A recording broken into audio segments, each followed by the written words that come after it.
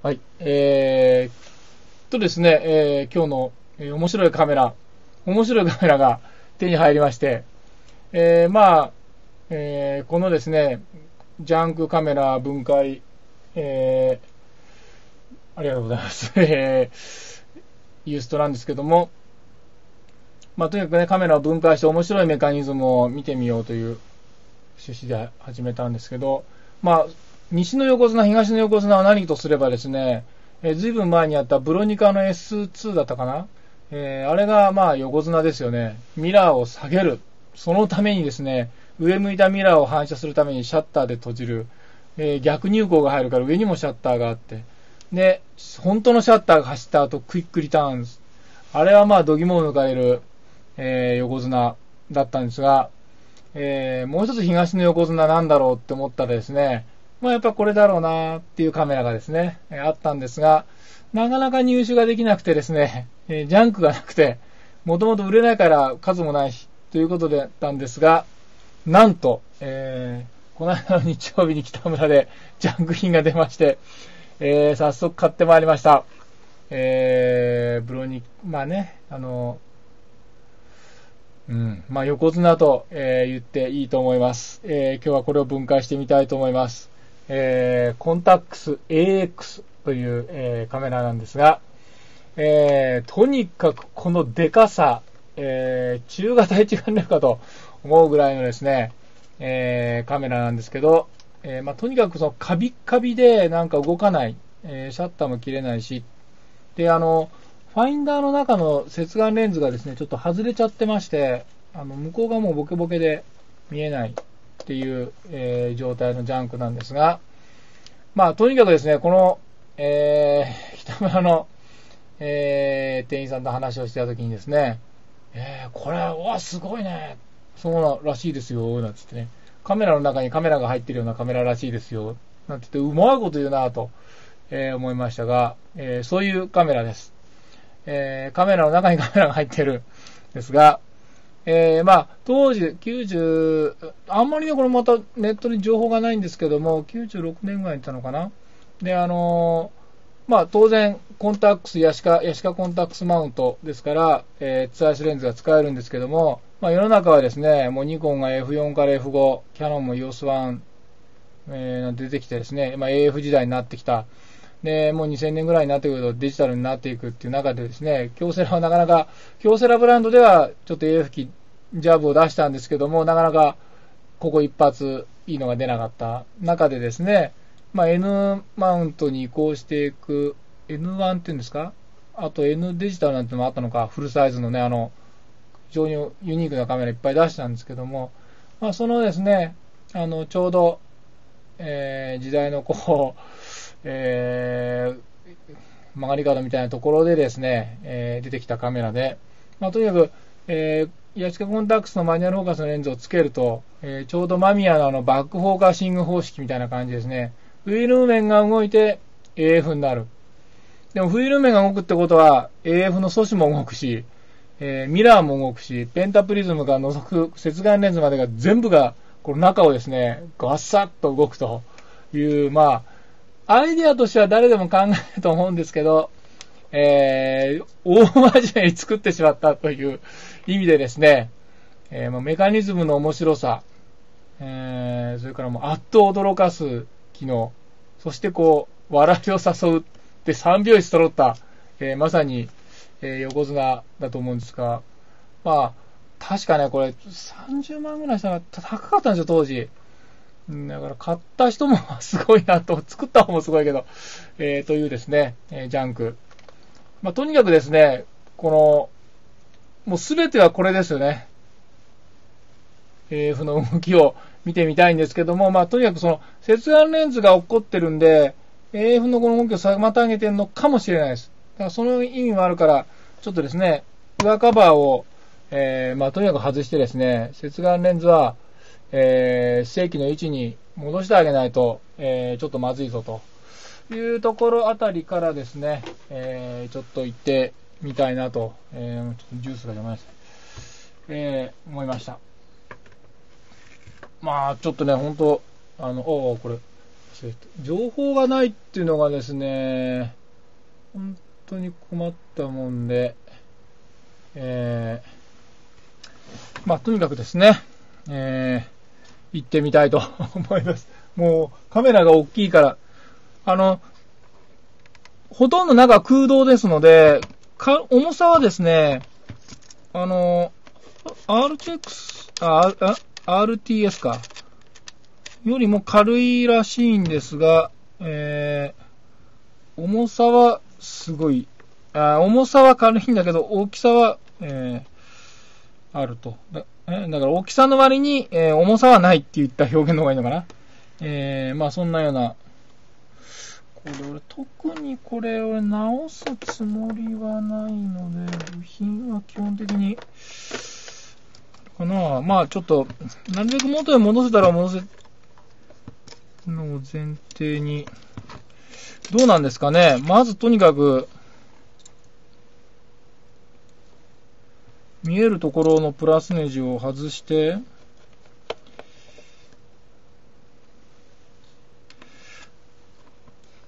これ、でも、指導補正が入ってるんだけど、中で接眼レンズは動きますから、って考えるとですね、どうなるんだろう。とにかく、全部電気信号で伝えて、もう上と下の連結は、フレキケーブルだけにするっていう風にしとかないと、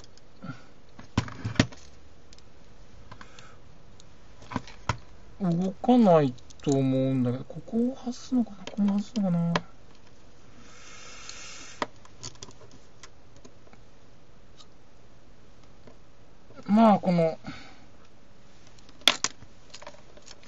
ここがちょっと長いんだ。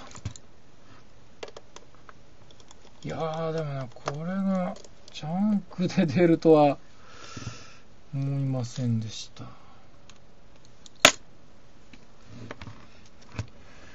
ちなみにですね、この、裏蓋ですね。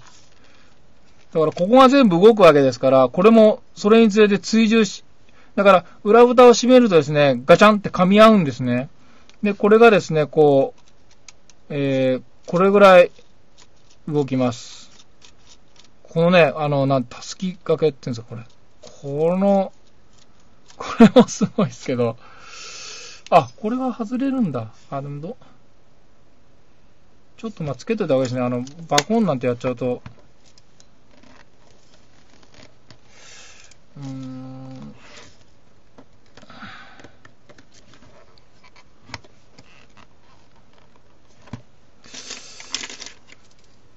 いろんなとこから、これなんか怪しいかな。こ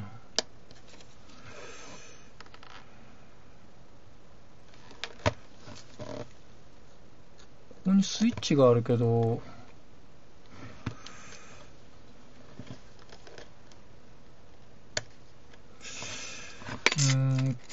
こはなんかあるのかな。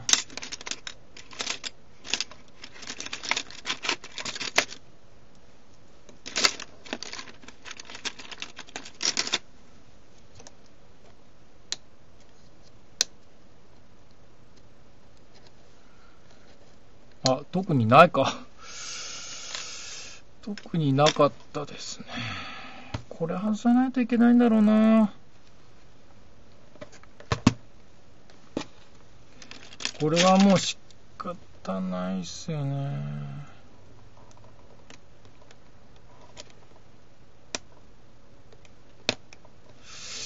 これ絶対傷ついちゃう。やっぱりダメですね。再利用不可。ここに1個ありますね。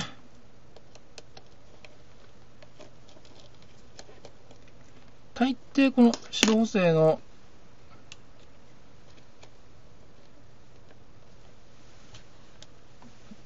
ニコン、キヤノン何を問わず、大体こういうカバーがしてあって、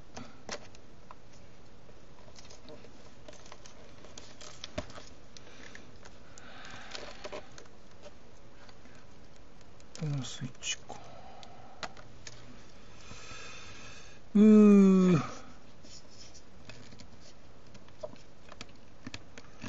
れもまた頑固だな。これ外すのかな。いや、関係なさそうだ。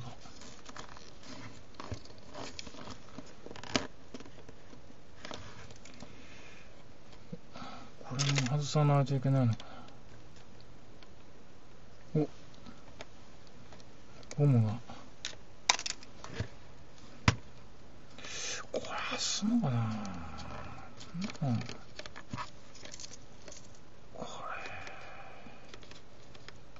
これいらん。上蓋にくっついて外れよ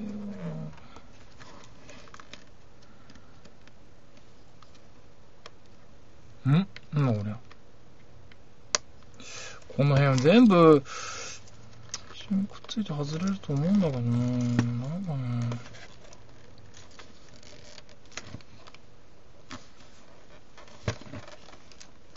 カビがね、もういろんなところすっごいです。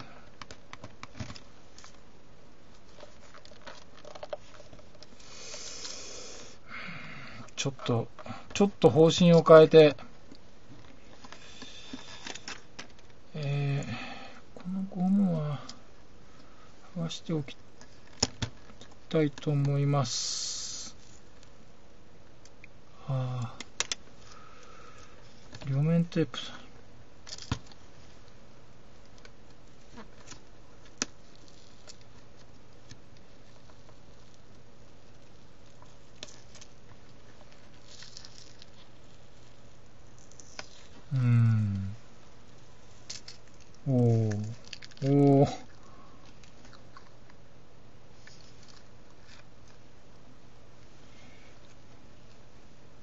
そーっと剥がれるかな。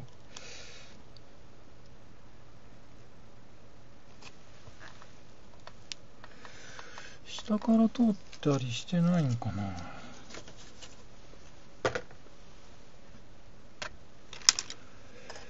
どうなんだろう。グリップ結構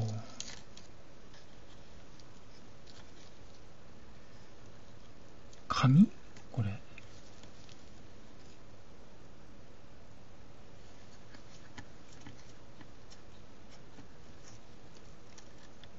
意外に緩い。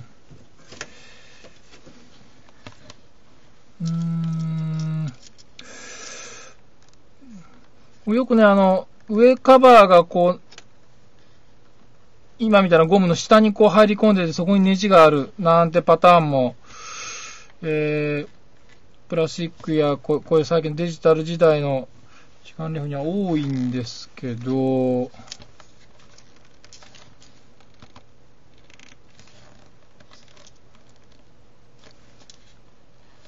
そんな感じでもないな。あれ難しいぞこれ。ちょっと前のエプロン部っていうんですか。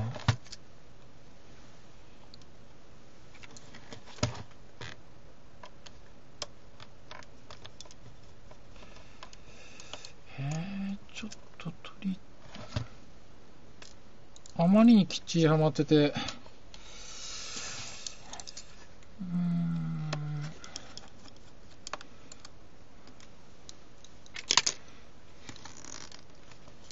接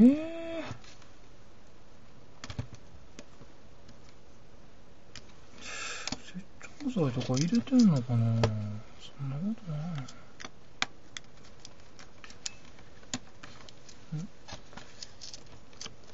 こう来る。しか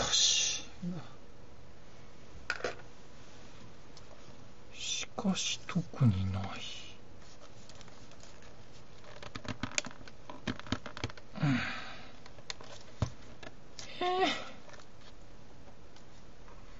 何？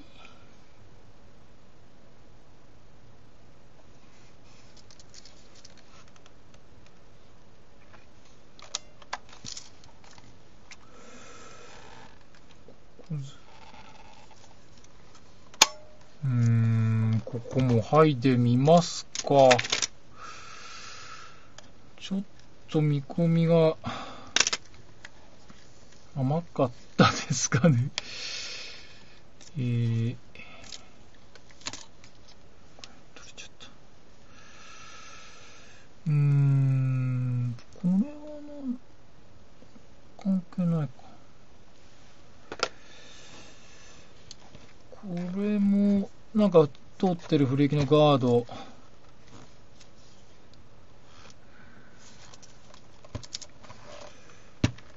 こは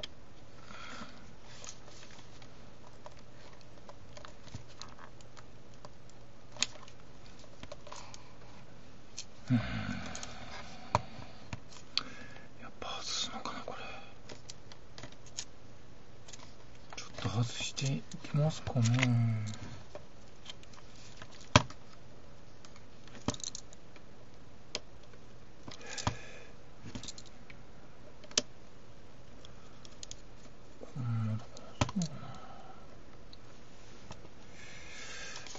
ちょっと違うような気が。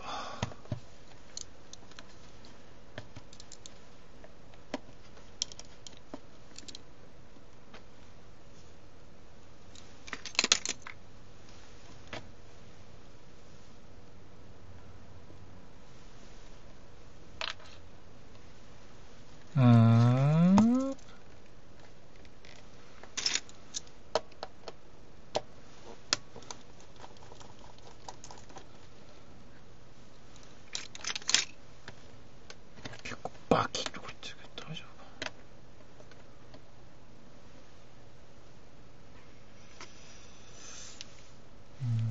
なんかこれ溝が切った。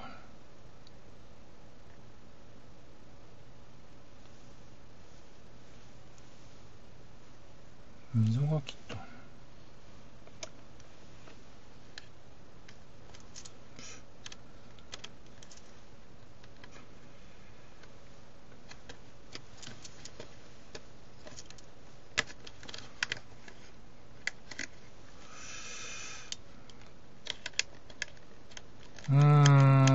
これの下にネジがあるとも思えねえんだよな。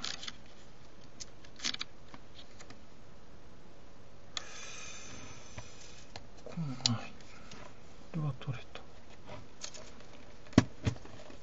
これ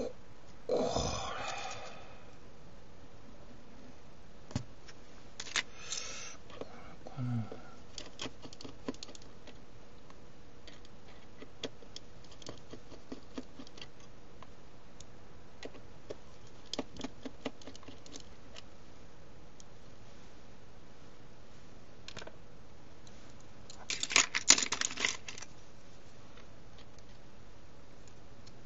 これ、あら、これでもない。R ボタ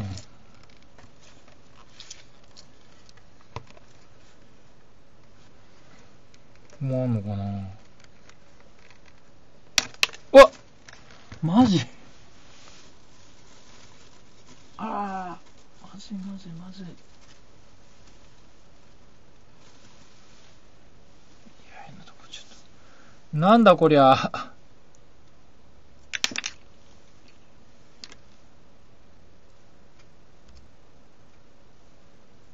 もう、パチーンって入ってるだけなんだ。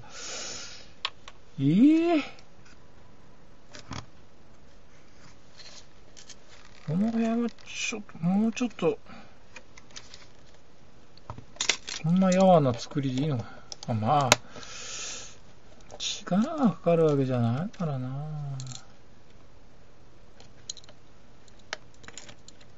おう。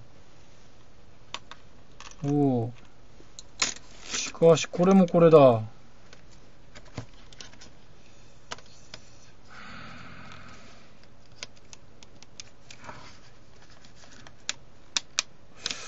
のただのスイッチのさ。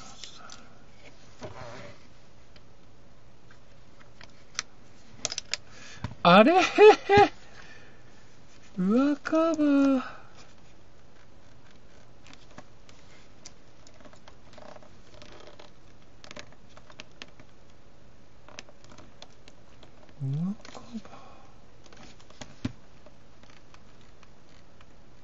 あ、ここは残して外れるんだ。じゃあ、ますます抜けない。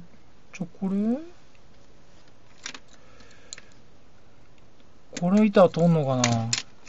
いや、これはちょっと厳しい。ここ周りかな。ゴムじゃない。ゴムじゃないか。輪っかじゃない。輪っか？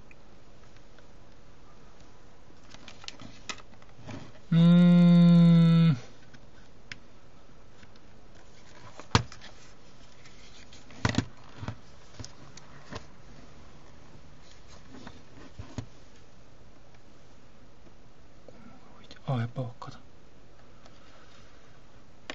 剥がすとどうなんだよ。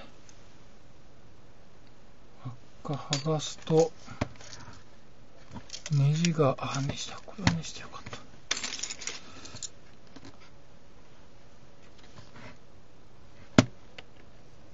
ネジですね。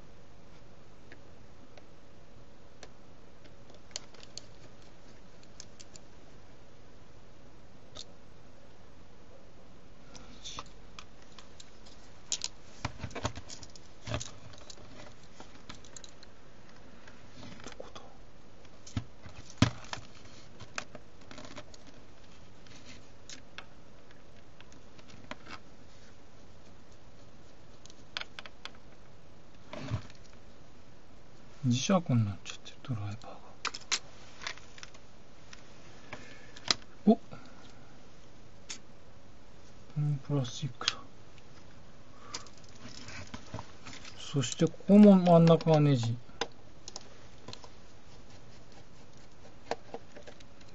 みんな同じパターン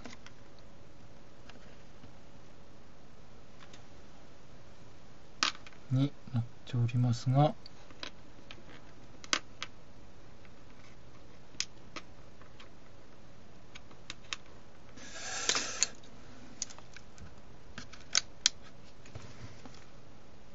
抜けねえんだよな。ここが取れ、ここからか。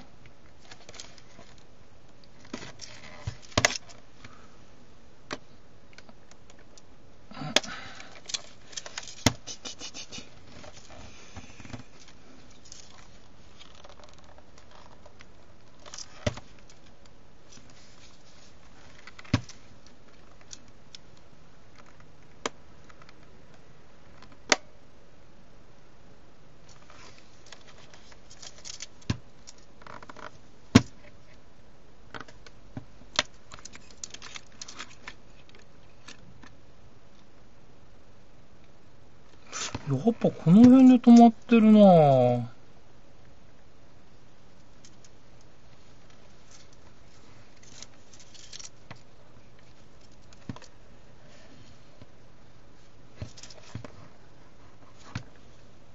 これは外れない。ホットシューは外れない。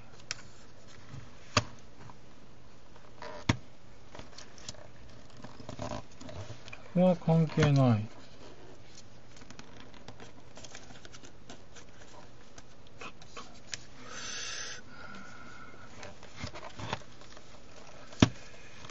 きそうなんだけどな。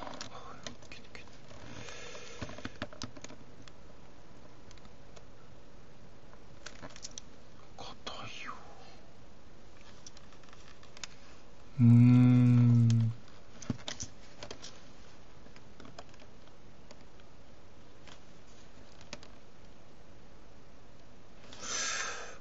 これってあんのかな。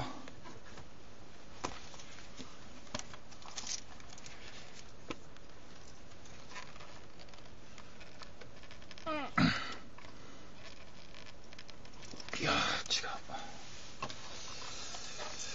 これね、飾りリンかと思いましたが、ちょっと違うな。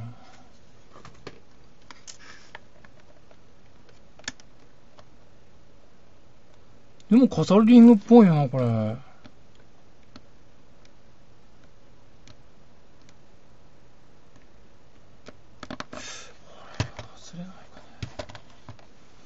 こういうテーパーは非常に厳しいなぁ。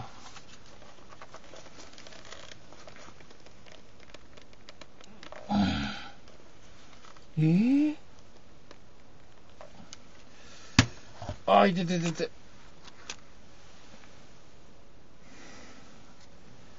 いててて。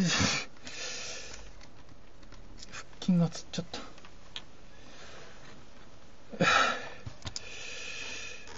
あ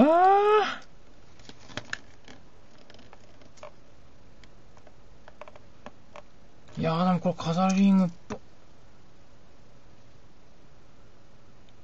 まさかバーンって前。割れちゃうよ。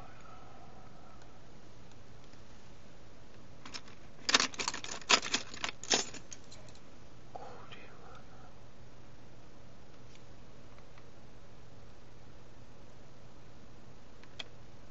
は。まさか、ちょっとやだな。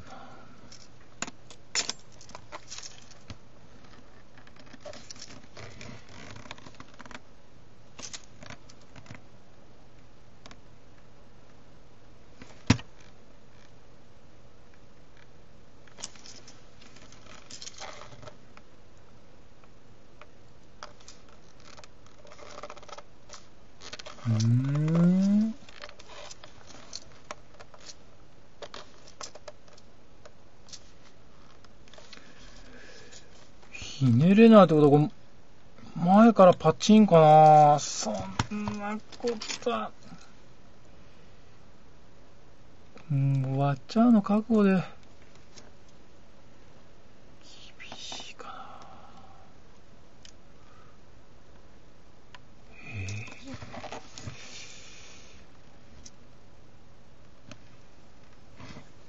な。メーカーですとね、こう、部品があるからっていうんで、新品に交換できるんだけど。嫌だな。まあ、一旦も、ちょっと思い切っていっちゃいますか。あ。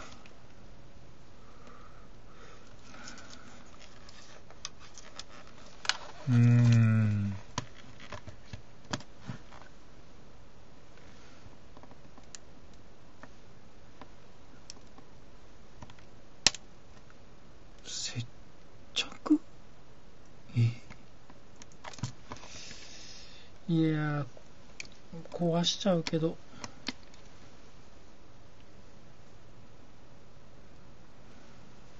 接着？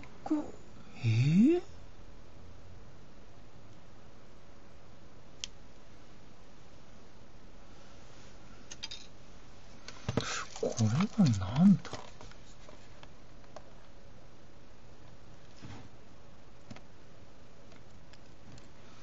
？AF 補助鋼だと思うんですよね、これ。や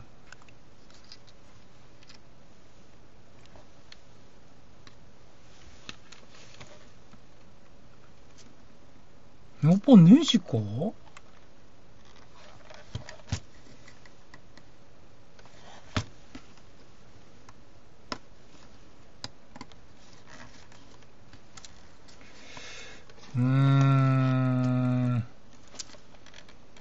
柔らかいネジで、あれかな、接着かな。ダ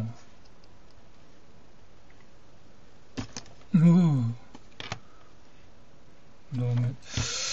ちょっとわかりませんが。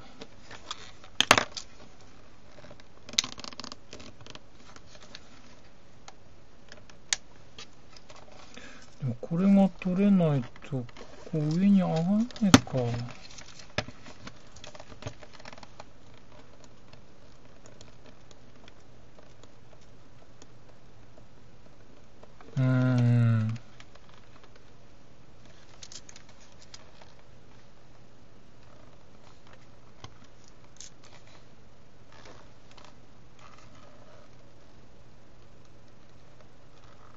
やっぱりネジわからないね。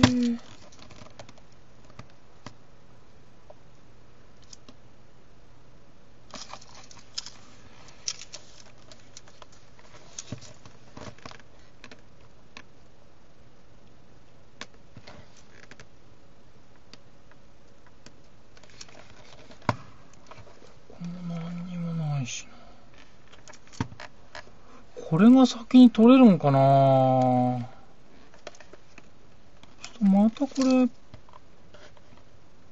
パキになっちゃうんだけど。ゲッ時間がなくなってくる。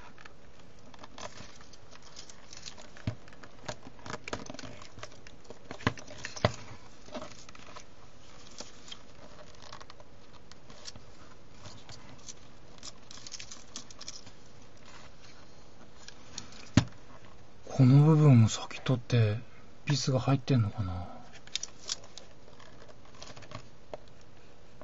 このガラスも外れちゃった。お、これは向こうからビスだ。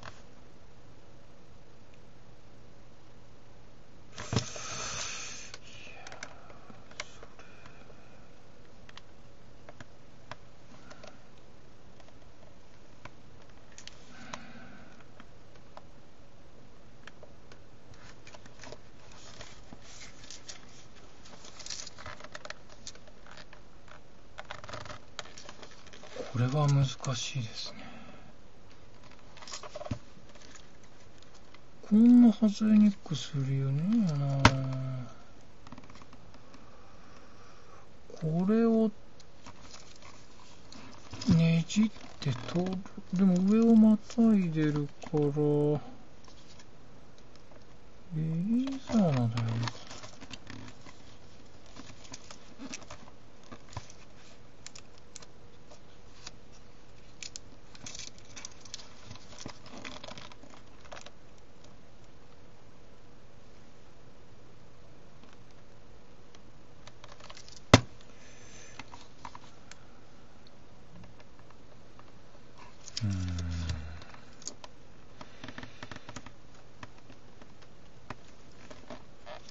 なんでこんな硬くついてんの。こんなことない。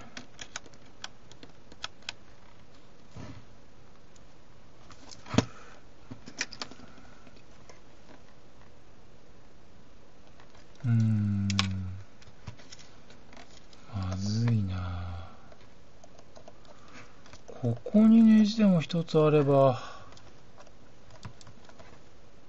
結構前進するんだが、これ下からだけ。いや、まずいことになってきたぞこれ。開けられずに1回目終了の恐怖が。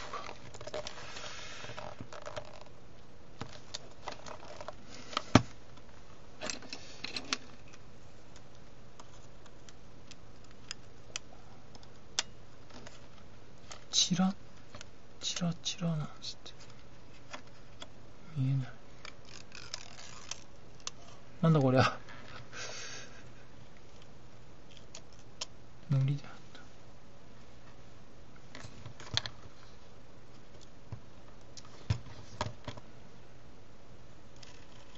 た。これは絞りの台ですね。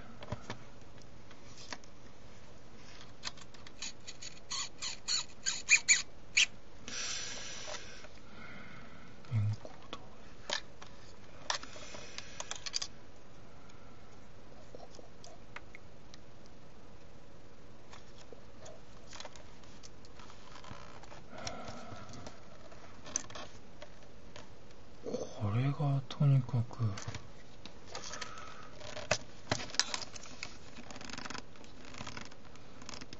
何が外れないんだこれ。ちょっとこれは行き詰まり。いやー、次回までのっていうまたもやはまった。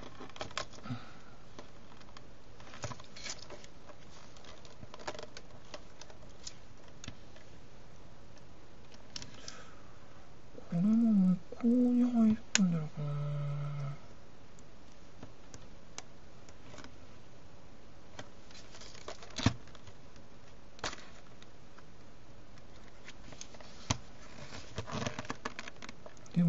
これはこの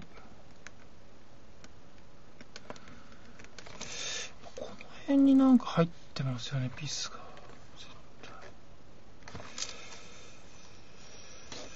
いや、困ったな、これ。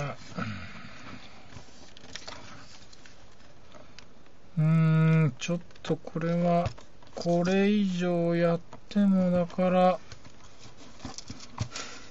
宿題とさせていた。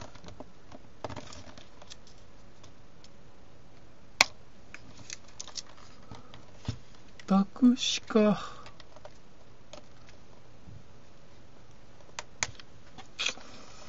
こ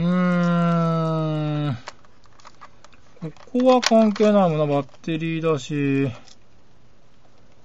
下から上へ通ってるネジがあるとも思えないしな。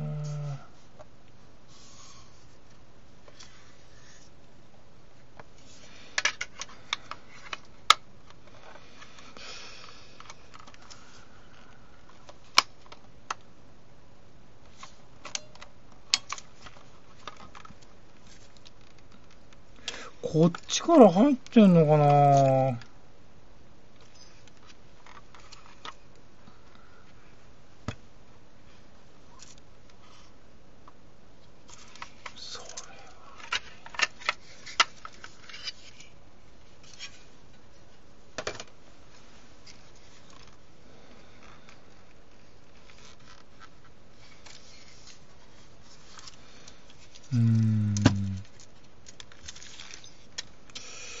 これも取りますか。こ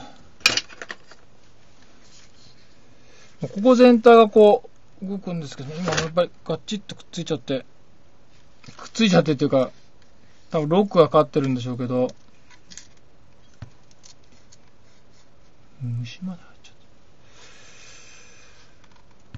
た。これを下げたときに上からなんかが見える。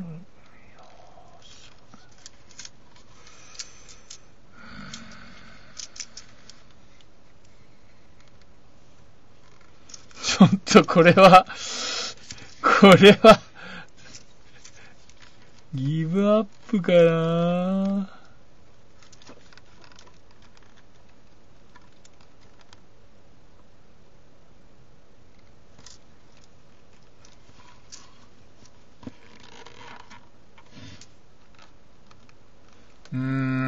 ちょっとこれは今日なんかこれ以上しんちゃ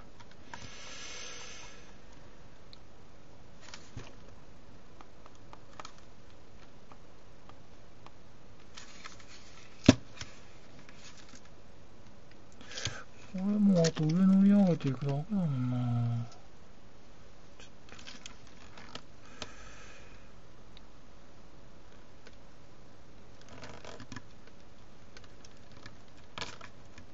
こういうの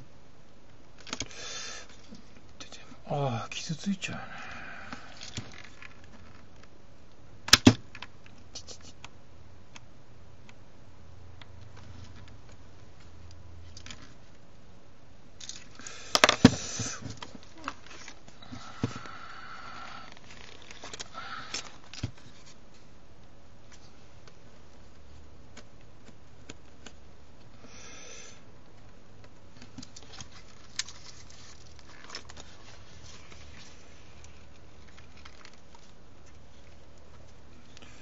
これはあれか、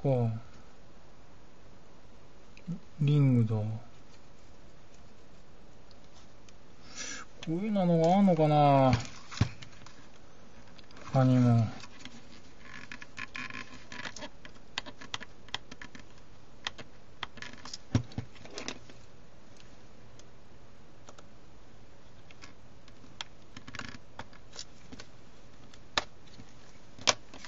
おお、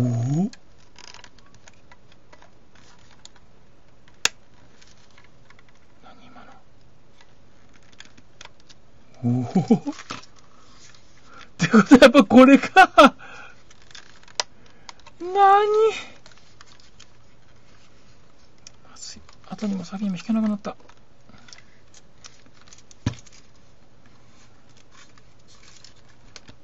お、ピン。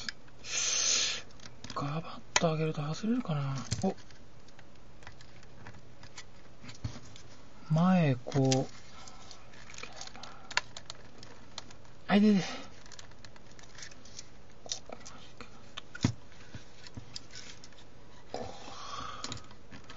ちょっとひん曲がんの覚悟で、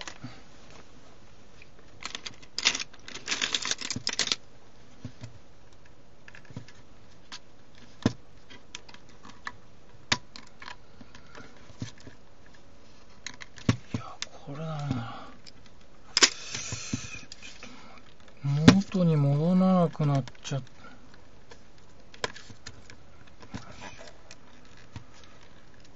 これ、しかし回らないもんな、これ。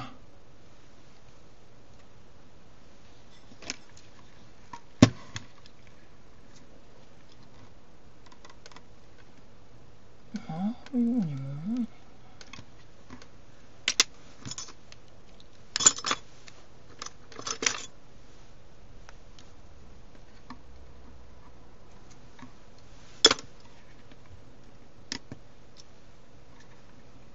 素材が柔らかすぎ。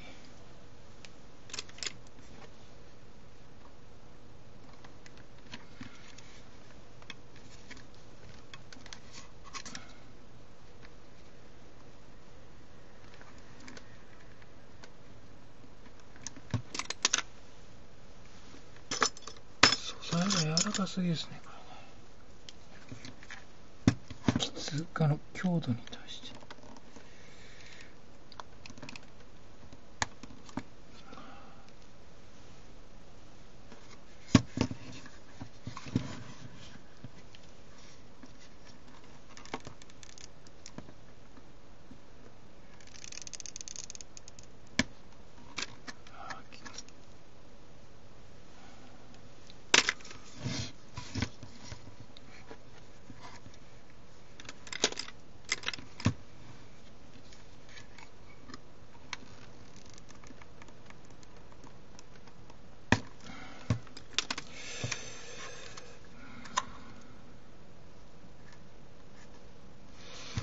どういうことなんだろ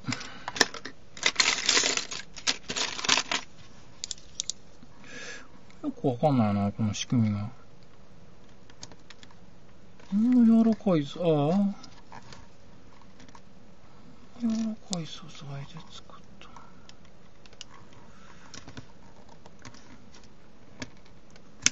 た。よし。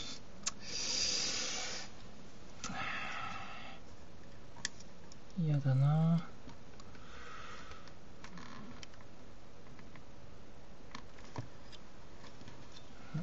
ね。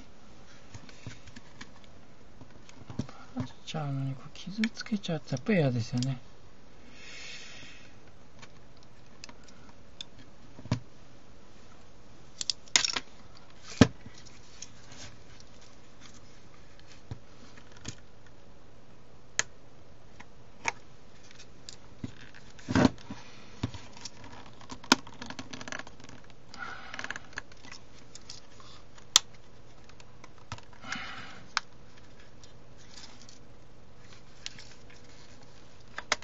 よし。よしよしよしよしよし。なんてことだ、やっぱこれか。腹立つなぁ。ここの輪っかあったらちょっとね、見つけの手間取りましたが、さて、うわー熱い。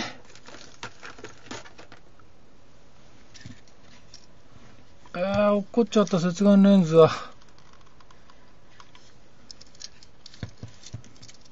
この下、うわ。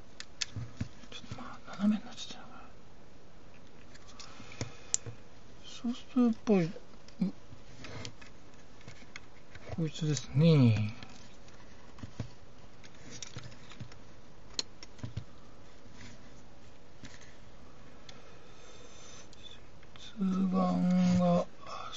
接眼がここにあって、接着してあって、接着してあって、ハンダ、フレキ、泥棒物、これ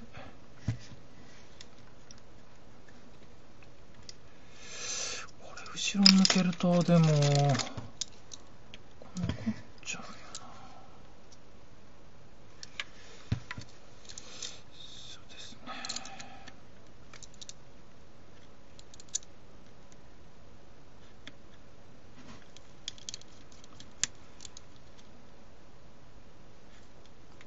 抜けない。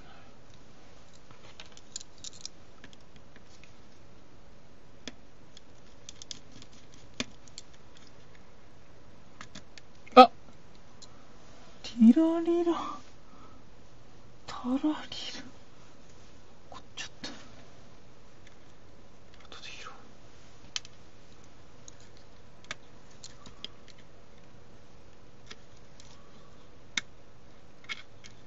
バネが入ってる。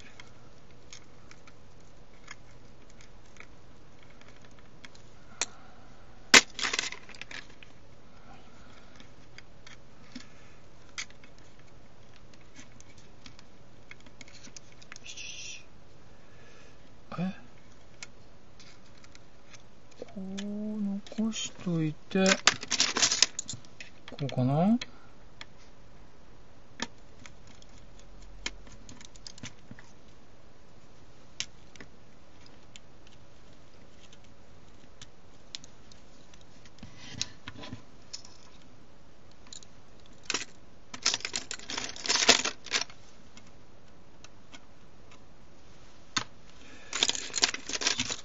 と、ここへ来ます。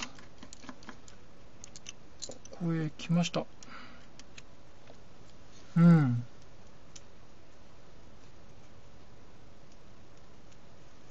なんでこのネジ取れないんだ。だからここがもうまずカビカビで、これはでも、拭ける？これですよ、これ。なんだこれ。ここのネジが吹っ飛んじゃってんじゃん。うわ。カピカピ。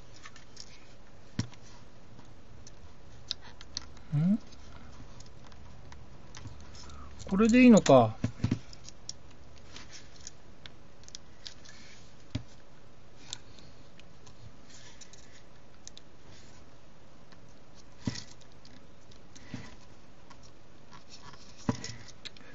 指導補正が。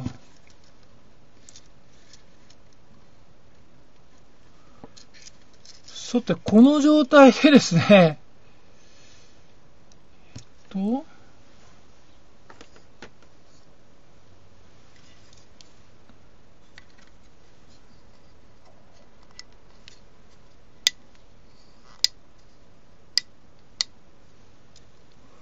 辺がメインスイッチなのかな。ちょっと電池を入れてみたいと。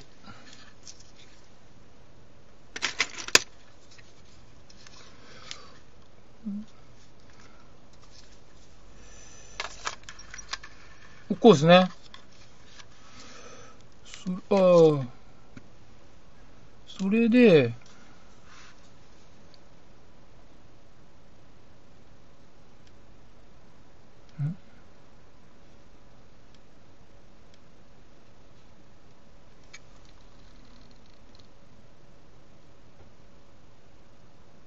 あれどうなっちゃって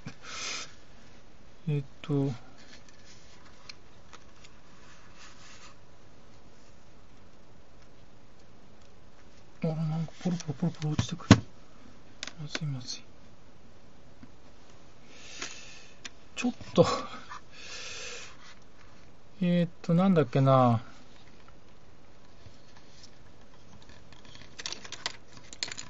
だからちょっと電池入れときますよね。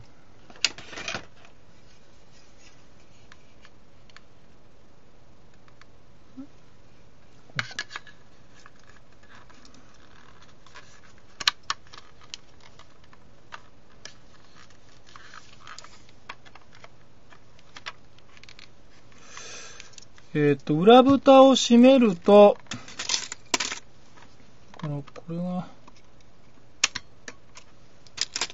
あれ何もなんない。あ、フィルムが入ってないとダメか。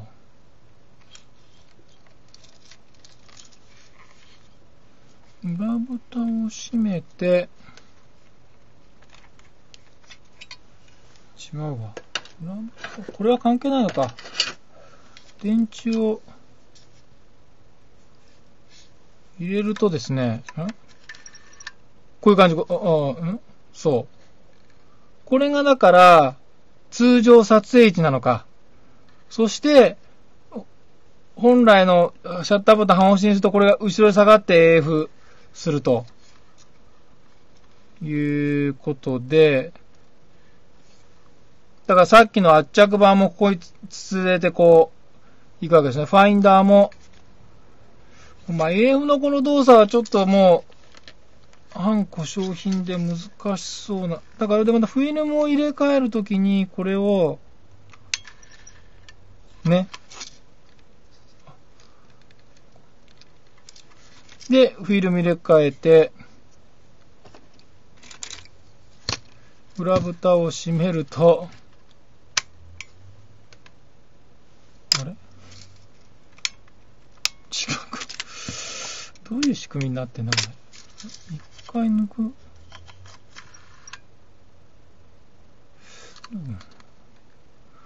こういう仕組みで、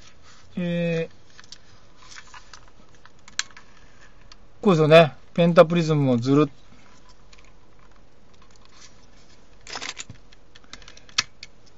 こういかねえかな。ここら辺が動くのがわかると思うんですけど。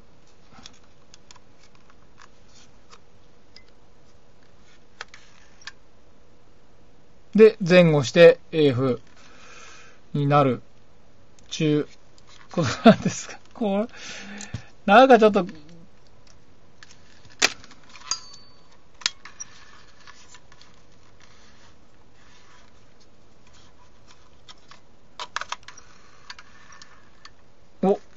なんか面白い動きしたけどな。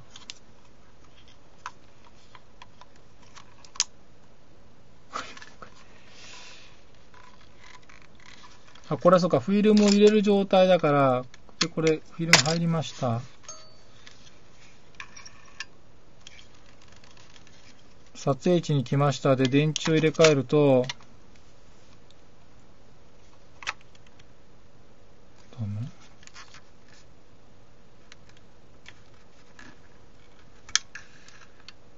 ういう感じでミラーも下がる。やっぱり、AF がシュッシュッシュッってなんないと面白くないか。ちょっとですね、とりあえずこういう動きになっているというところで今日は、こんなようなですね、面白い機構で、AF を実現する、カメラが昔はありました。で、マミヤ6以来の、バックフォーカシングで、AF をね、やるというコンタックス X。ちょっともたもたしちゃいましたが、はい、こんな感じでですね、あれどうなっ